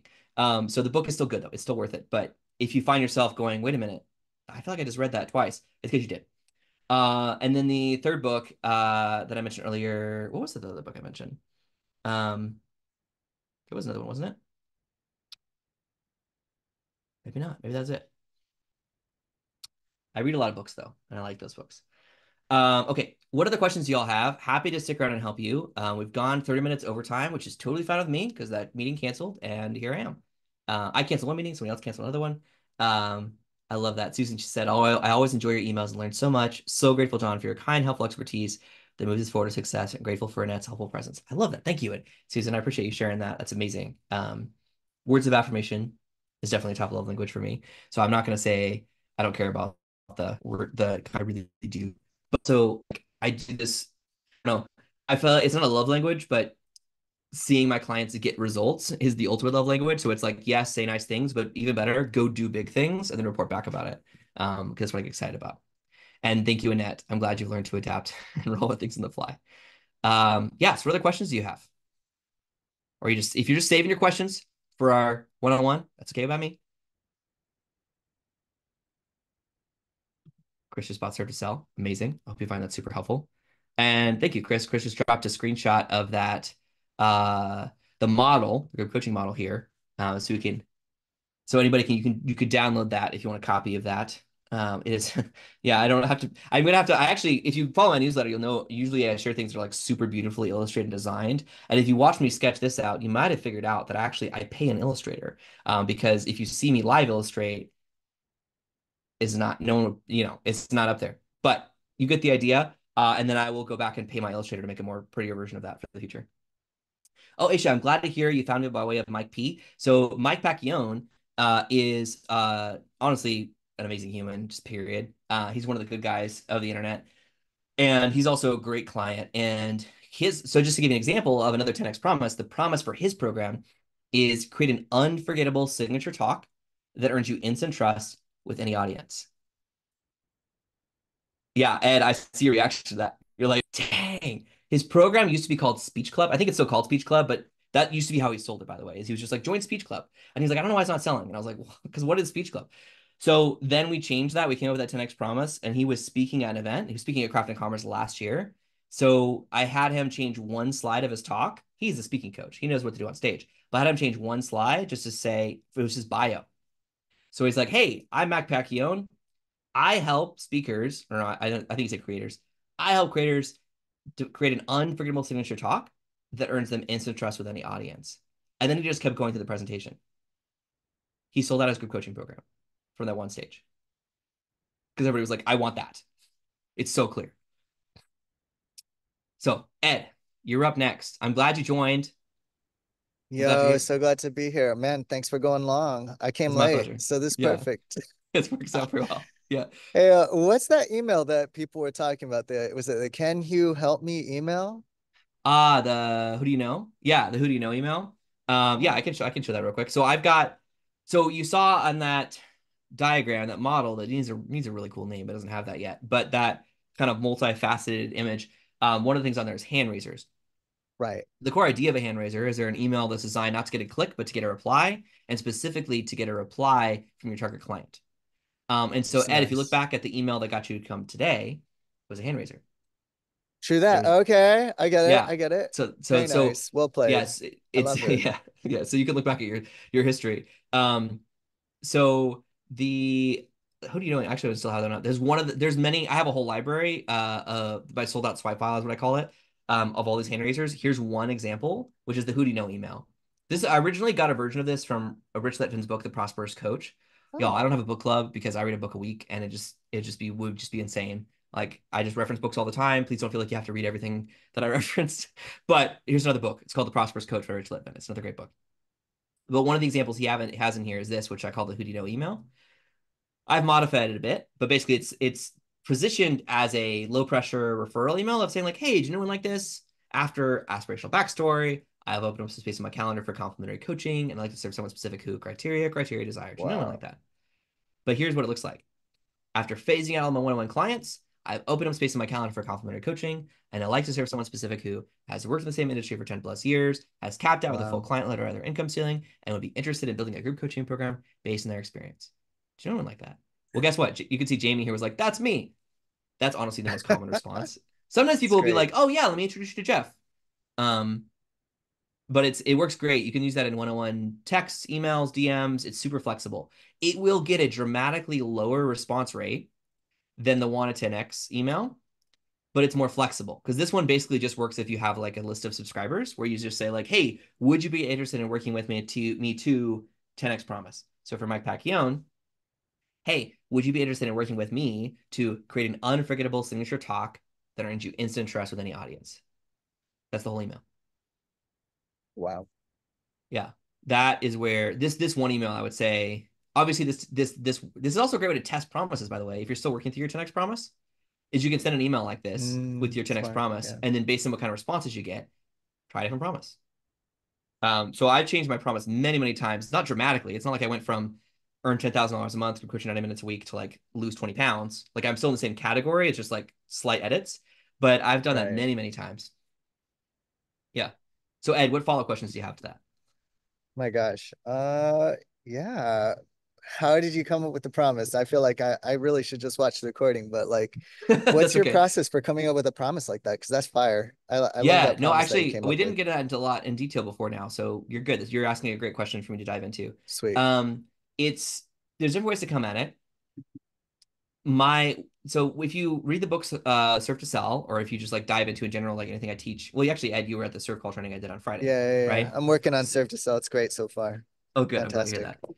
So two of the steps are results and roadblocks in the Serve Call process. Your 10X promise is usually basically it's built off of get result without roadblock. Now that's like, so usually one of the first exercises we'll do is we'll just like make a list of like, what are results that matter to your target client? and what are roadblocks that matter. Now, once you start doing serve calls, you actually get to like compare that to what they're saying. Because it might actually be that you were right, but you were using the wrong words. So for example, for a long time I was saying like build a 6-figure flagship program. That was like my 10x promise at first. And then in serve calls with people, 6 figures never came up as a goal. But when I was diving into like what matters to you, the number that came up over and over and over again was someone who I was like, I can help them. Like, and I was like, they're my target client. The number that came up over and over again, when I was like, what's your most important goal right now? They're like, man, if I can make $10,000 a month from this, then, and what came after that was different. For some people, it was like, I could retire my spouse, I could quit my day job, I could fire my most annoying one-on-one client. Like, there's a lot of reasons, but $10,000 a month came up over and over again. And so I was like, okay, well, 6 figures a year, $10,000 a month, there's not a lot of difference between that. You know, there's $1,600 a month difference, basically, is what it comes out to. And instead, I was just like, okay, well, let's just change it. So when I changed it to saying earn $10,000 a month, dramatic improvement in responses of people being like, yes, I want that. One of the things I think is also it made it more believable, because for someone who's never made money from group coaching, $100,000 sounds crazy. But $10,000 is like, okay, maybe I could do that. Let me learn more. But actually, if you do $10,000 a month times 10, that's $100,000. More believable though. More exactly. Believable. Yeah. So it starts with just doing the exercise on your own to create a draft of results and roadblocks, and then it comes out of serve calls is how you refine it. Is the serve calls from people you're talking to. For example, one of the biggest objectives, my best target clients, their time is already valuable, right? They're already super busy with one-on-one clients, or they have a full-time job, or they have some sort of career. And so time is a really key resource. And so just saying earn $10,000 a month doesn't capture the full picture. Because someone who is like unemployed or fresh out of college or just has an abundance of free time, there's probably other things they need to figure out before they're ready to have a group coaching program, candidly. Now that's a broad description, right? Like I'm saying that very broadly, that in broad strokes, that might not be true for everybody, but it's true for many people. So then saying 90 minutes per week did two things. One, it just put everything I teach inside of a frame. So that's like, it's like if you imagine like art on the wall could technically be a mural and just stretch everywhere, but putting it in a frame gives it context. And so the 90 minutes per week gives my 10K per month context, but it also helps me clarify what I teach. Because now I'm not going to teach you, there's a bunch of different ways you can do group coaching programs, but I'm not going to teach you the ones that require more than 90 minutes a week. So it actually helps me as a teacher because I can narrow my focus and go deeper. That's excellent. Yeah. Yeah. Thank you, Ed. Great question. No, thank you. You got it. Erwin, you had another question? What can I do for you? I think my biggest disconnect is trying to establish an email list. Yeah. Like, how do you just, like, I don't have a ton of friends, and maybe a few of them asked me to start this particular podcast. Okay. Because they kind of see my relationships, and they kind of, you should tell people, you should teach people this, but how do I actually generate an email list? Well, focus on getting loyal leads more than focused on getting an email list. So if we go back to the framework for what to actually there's the newsletter, workshop, and referrals under loyal leads. A newsletter is super valuable even if you have one subscriber for them. Now, the way that I teach newsletters is actually, man, I got to figure out like how deep I want to go into this. Not because I have secrets, but just because like I'm super nerdy and it can get really overwhelming really quickly. But the way my newsletter is designed is it's actually an automation. It's an asset. So anytime you subscribe, you get issue 1 of my newsletter, and then you get issue 2, and then you get issue 3, even though I'm writing issue, I don't know, really far down the ways. And so what that means is if someone subscribes, when I'm writing that newsletter and I only had a handful of subscribers, I'm writing it as if I had a much larger audience, so that now this crash course that I wrote over a year ago, people are in the comments saying like, oh my gosh, this was so useful to me, because it's automated, it's an asset. So that's how I approach newsletter writing. So all that to say, you can probably start with what Brian Harris calls your eager sneezers, which are, who are those people that like, no matter what you do, they're just like, it's like a sneeze. They can't help but talk about it. Like, obviously the most obvious answer to this is probably like your mom or your dad or like your best friend or your spouse. Like, who are the people that are just like gonna talk about what you do? They may not be your target client, but that's okay. when you start a newsletter, you reach out to people you know and you say like, hey, like I'm starting, like, for example, when it comes to like relationships, for you to just to say like, hey, I'm starting a newsletter about this thing. Would you like to follow along? And they're like, yes. You're like, awesome. What's your best email? Done. They're subscribed.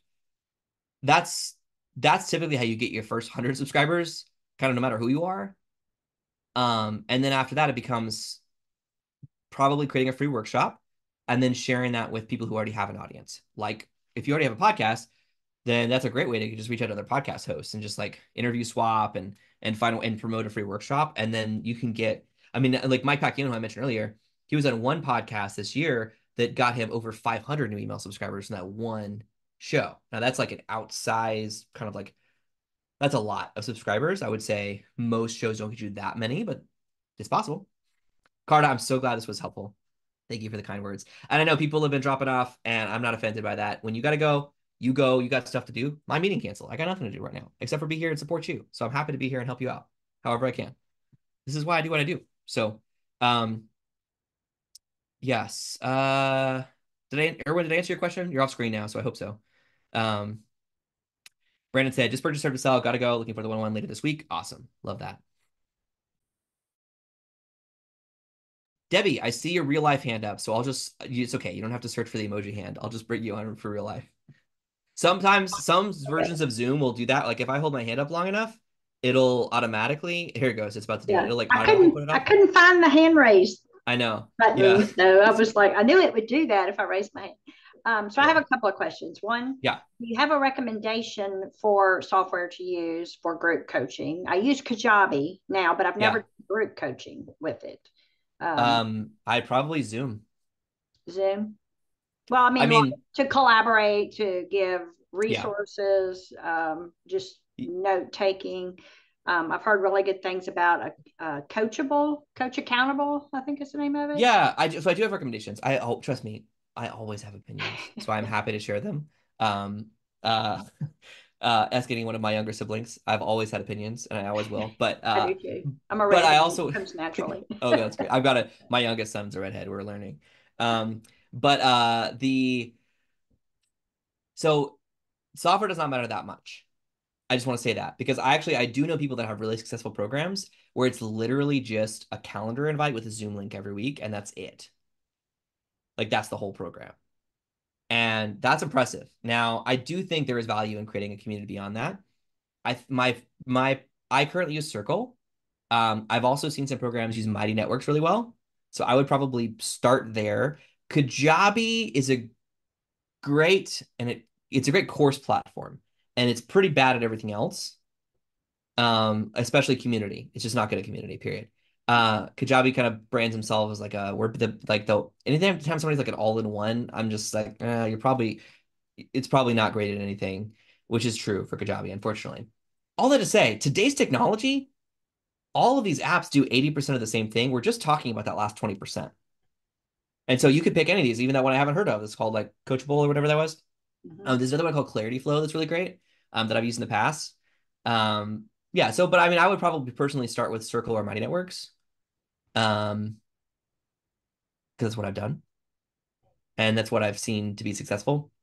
I have clients who just use Slack. Like it's like, what are you already using? Is also a question. Like if you already have like Slack or used to that, can you open just a Slack channel for your community and then just have like Zoom links or Microsoft Team or Google Zoom now for everything. Yeah, exactly. Yeah, do I still use Notion? Susan says that. Yes, but I don't use Notion. I use Notion all the time, but I don't use Notion for like community. I use it more like my version of like Microsoft Word or Google Docs where I have like all my notes. I have lots of templates. I create a lot of times when I'm teaching in my program, I'll use like Notion templates. So I can create like a whole pipeline for like how to manage your sales process and like share that in Notion.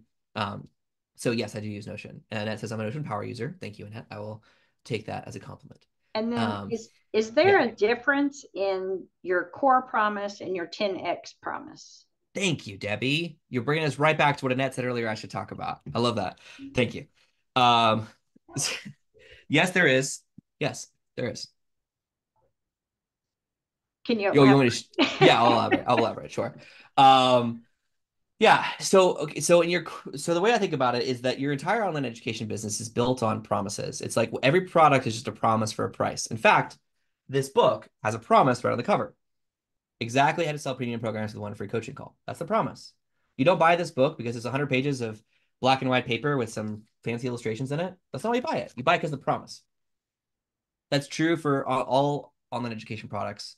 It's especially important when you're selling a premium program, right? Because if you're buying a book, you may not even care that much about the promise because you're like, that's like $10. You know, like, but when you're buying something that's $2 or $5 or $10 or $30,000, it matters. So that's why the 10x promise is so key. I call it a 10x promise because I want that to be a brain exercise. It does not mean it has to be like the math of like 10 times. It's more about saying, how can we help someone become a different version of themselves of who they are right now?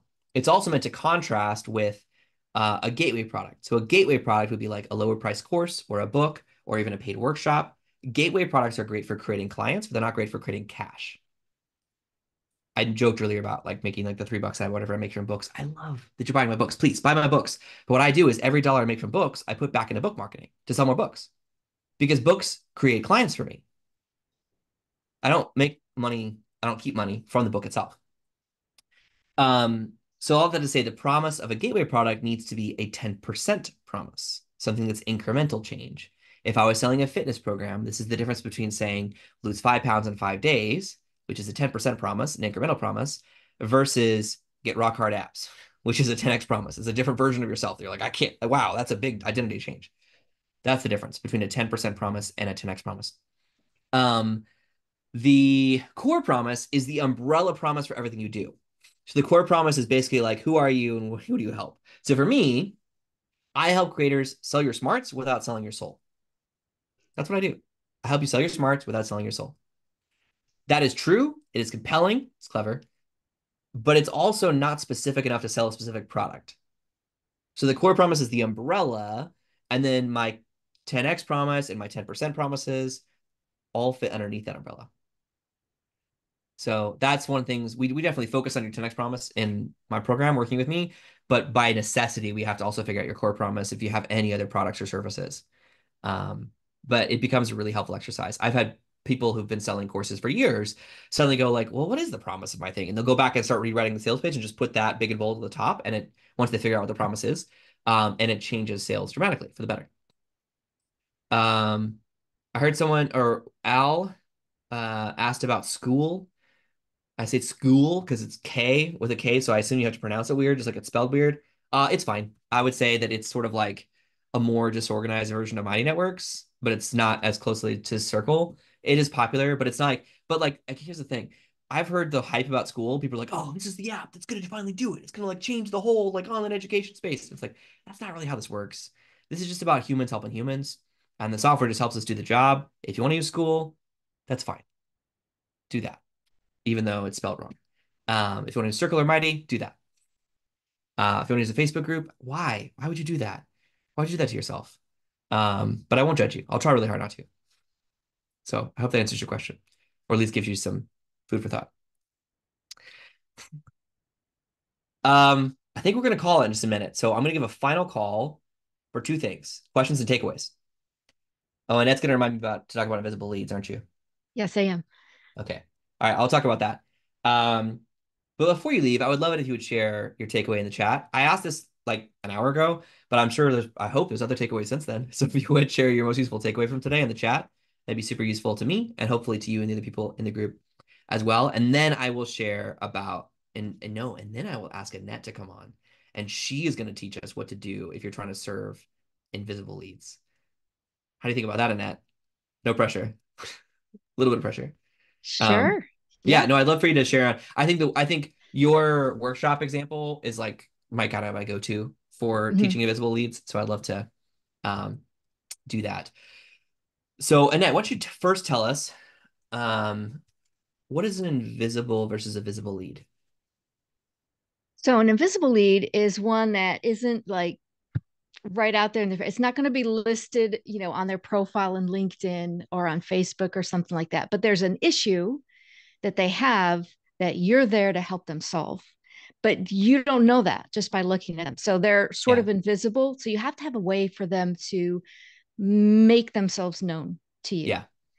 Yeah. So can you give your target client? Could you give your target client as an example? Yes, my target client is Christian businesswomen who have experienced narcissistic abuse. So you can see why they are invisible leads. Yeah. Because that's not something you put on your profile. It's not in your Instagram bio. It's like, divorce a narcissist. It's not usually in your Instagram bio. If it is actually in your Instagram bio, that might actually be a red flag. Like, I don't know. But my ex was a narcissist. But so Annette had this problem where that, like, her program, that's what her program was based on. She's got her own group coaching program and was trying to figure out, like, hey, well, look, how do we find these women? Like, she was getting people from referrals, from some people who are on her email list or past clients, like, where this was a pattern that was showing up. But how do you go find them? And so Annette created a workshop. So Annette, can you share, do you remember off the top of your head the title or the promise of your workshop? Yeah, I just redid it. And now it's called Make It Make Sense. And but it was called originally, what did I call it originally? It was based on my NARC encounter spectrum. It was something like, are they secretly a narcissist or something like that? Something about not being duped by a mass narcissist or something. Yeah. Right. Like how not to get duped by a mass narcissist. That's not the exact copy, everybody, but you get the general idea. Yeah. It's a free workshop that she shared on social media and elsewhere to say, like, hey, I've used this free workshop and how to not get duped by a mass narcissist. And part of that is that Annette has this NARC encounter spectrum that gives you a very clear metric of, like, if you think someone might be a narcissist, okay, well, what are they exhibiting? And there's different types of narcissists, and where are you in the danger zone where, like, run, and where are you just like, okay, you probably just need therapy. Like, there's something, there's some minor issues going on over here. So Annette, can you share real quick some of the results you got from that first workshop in terms of like mainly finding invisible leads, which was the goal? Right. So I had already, my list had been like on leadership and team development, in the past, which John had challenged me that's kind of broad and vague. And he was right. And I was like quietly working with these women behind the scenes on these issues. And so he challenged me and said, why don't you just like give it 2 years, go all in for 2 years on this?